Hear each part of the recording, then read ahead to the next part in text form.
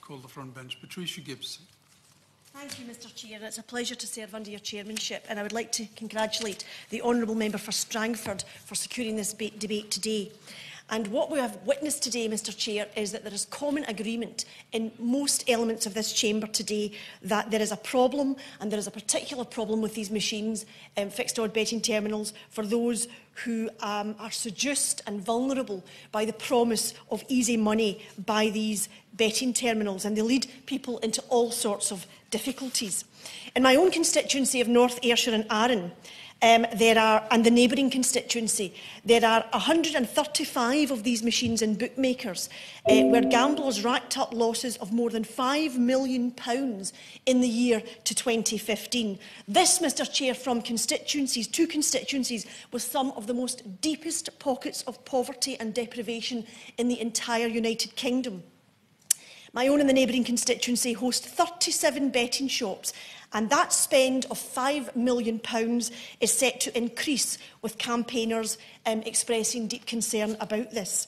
And this is a problem that is posed to some of our most vulnerable people in communities right across Scotland, right across the United Kingdom, people who struggle with gambling and are drawn in by the glamour and glitter and the promise of easy wins for the hollow thrill that these machines offer. They promise so much and deliver so little. And we've heard today that vulnerable players are perhaps gambling as much as £100 in 20 seconds. And who, Mr Chair, can afford to sustain such losses without facing huge difficulties? No wonder it is called the crack cocaine of the gambling world. So far, the approach of the gambling industry has, as we've heard earlier today, has been about self-exclusion, but we know that self-exclusion doesn't work. And research has shown that around 22,000 self-exclusions in 2012-13, two-thirds of those who self-excluded cancelled the exclusion after the minimum period expired.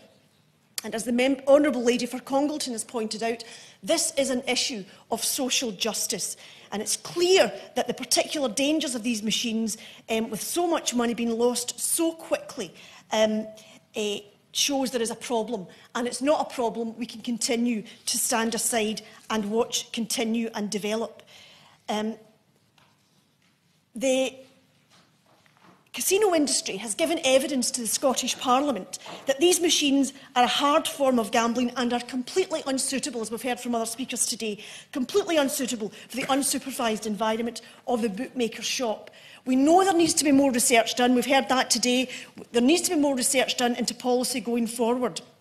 What we need is for play to be safe and enjoyable. And the Responsible Gambling Trust has said there should be further studies so that we can target problem gamblers with informed research. And it's time the government looked at the recommendations from the Responsible Gambling Trust in this regard with these machines.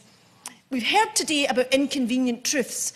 Well, Mr Chair, I would like to point out an inconvenient truth. We have all seen streets, usually in socially disadvantaged communities, with bookies after bookies on each street corner.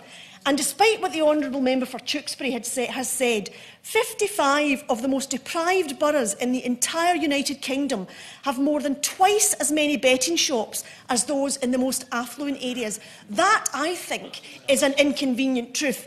And too many local authorities feel absolutely powerful to stop this clustering, although the Scottish Government has taken action to tackle this through planning policy. The claim that the betting industry has said that to reduce the maximum stake from from £100 to £2 would put betting shops at risk. Like the Honourable Member for St Helens North,